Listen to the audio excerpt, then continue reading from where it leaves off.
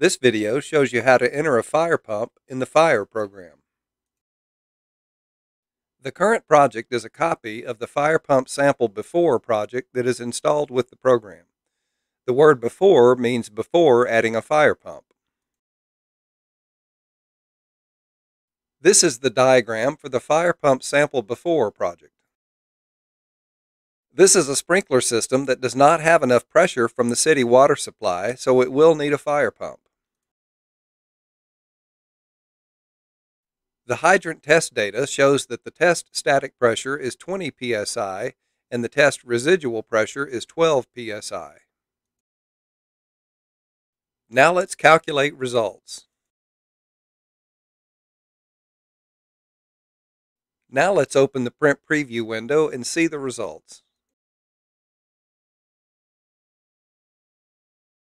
We can see that at the calculated flow rate, the supply pressure is lower than the demand.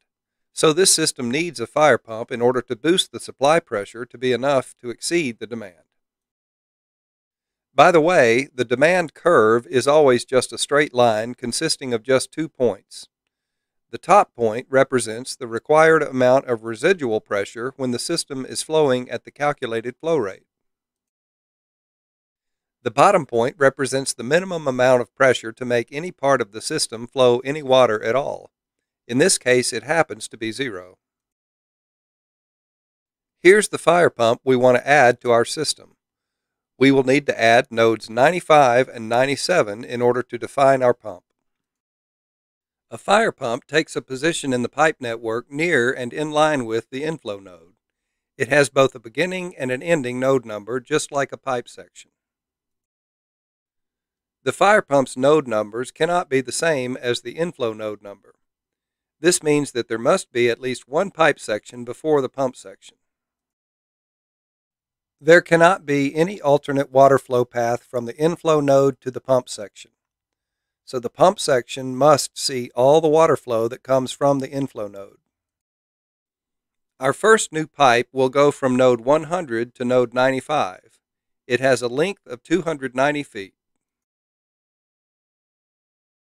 Open the Enter Edit Pipe Data window so we can define our fire pump.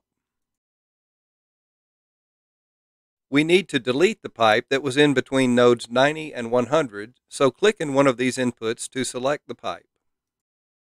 Click the Delete Pipe button in the toolbar. Click Yes to confirm deleting the pipe. Our first new pipe will go from node 100 to node 95.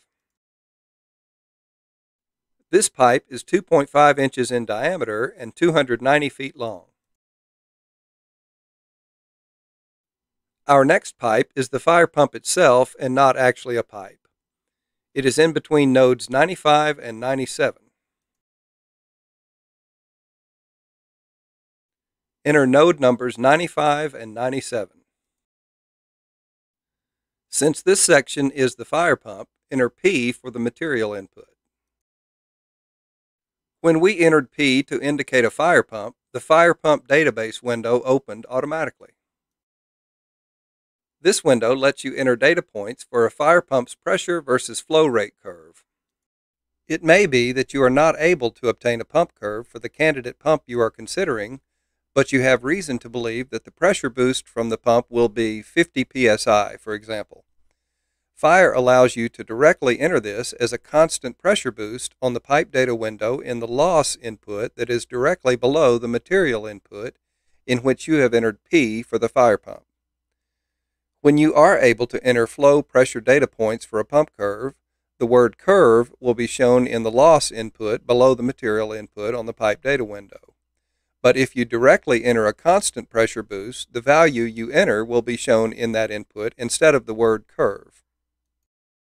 Using the constant pressure option is not as accurate as providing a set of flow pressure data points to create a pump curve. However, it is a way to quickly try several different pressure boost options to see what effects they have on the flow calculations for any given pipe network. If you find that a pump pressure boost of 65 psi, for example, results in a satisfactory demand pressure from the city water supply, You can then review pumps from manufacturers that are likely to produce a 65 psi boost in your pipe network.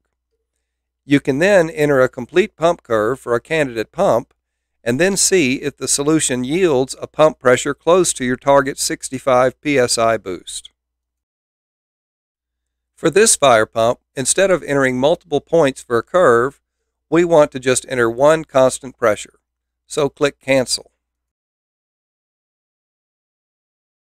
Now we want to enter our constant fire pump pressure of 20 psi into the loss input. Our final pipe is this one from node 97 to node 90. This pipe is 10 feet long. Enter 97 and 90 for the node numbers. This pipe is 2.5 inches in diameter and 10 feet long. We need to mark node 100 as the inflow node, so click in the input for that node number. And now click the Mark Inflow Node button in the toolbar. Now let's return to the calculation window. Before we produce reports, let's check the Ignore Pump Boost in Calculation and Show Pump Curve checkbox. This will make it so the hydraulic graph will show a separate line for the effect that the fire pump will have on the supply pressure. If the Ignore Pump Boost in Calculation and Show Pump Curve checkbox is checked, the calculations will be performed as if there were no pump in the pipe network, and thus the demand inflow pressure will be high and never negative. However, what will be different is what the hydraulic supply and demand graph report shows. The graph will show the downward sloping public city water supply line along with a combination line/curve of the city water supply and the pump output. This combination supply line or curve will hopefully be above the demand inflow pressure point required by the pipe network. Additionally, if there is enough difference in line locations, the supply line or curve of the pump alone will be shown.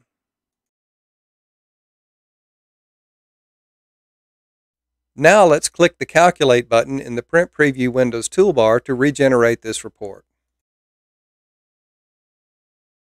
The graph now includes this green line that shows the effect that the pump will have on the system. We can see that the green line is above the demand curve at the point of calculated flow. Now let's make it so, instead of creating a separate line for the effect of the pump, the supply line itself is modified to include the effect of the added pressure from the fire pump. Bring the calculation window back to the front. This time uncheck the Ignore box, which will make it so the supply line on the graph includes the pressure boost from the fire pump and no separate line is needed. With this checkbox unchecked, the hydraulic supply and demand graph will show no indication that a pump exists in the system.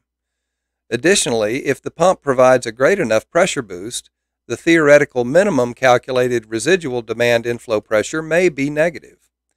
Such a result indicates that the pump is oversized and provides so much pressure boost that the inflow pressure from the city could theoretically be negative, and yet the system, when boosted with the pump pressure, would still have enough flow and pressure to meet all the design goals. To get rid of the negative minimum demand pressure, the pump would need to be sized smaller and provide less of a pressure boost. Click Calculate again to refresh the graph. Now the supply curve line includes the effect of the fire pump, and we can see that the fire pump does provide enough additional pressure to make the supply curve higher than the demand curve at the point of calculated flow. Now let's increase the constant pressure of the fire pump from 20 to 30 and see the effect on the hydraulic graph. Click Calculate to refresh the report again.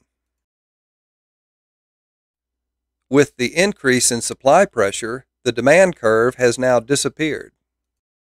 And we can see that the demand calculated residual pressure is negative. Some reviewers may not like seeing the reports that show a negative residual pressure. So if that's the case, you have a couple of options. First, you could simply reduce the pressure of the pump you entered on the pipe data window so that the demand residual pressure does not go negative. The second option is to switch to supply mode on the calculation window and generate reports again. Then the reports would simply show all outflows at each sprinkler node, showing that all nodes, even the hydraulically most demanding node, flow more than enough water. While a negative theoretical demand pressure can be mathematically correct, since such a negative pressure is impossible, you may need to make either one of these changes to get your design approved, depending on what the reviewer will accept: lower pump pressure or go into supply mode. Let's change this pump from being constant pressure to having a pump curve, so we will select a pump from the pump database. Click the button beside the loss input. Select Fire Pump Sample from the list. This is a fictional new fire pump that we added to the fire pump database. It's similar to the Taco Super Pumper X55, but the pressure values are about half as large. Click the Close and Use Pump Curve to Determine Pump Pressure button. The pump data point curves shown on this window will be saved for this pump, and the word curve will be shown in the loss input, overriding the current constant pressure value of 40 psi.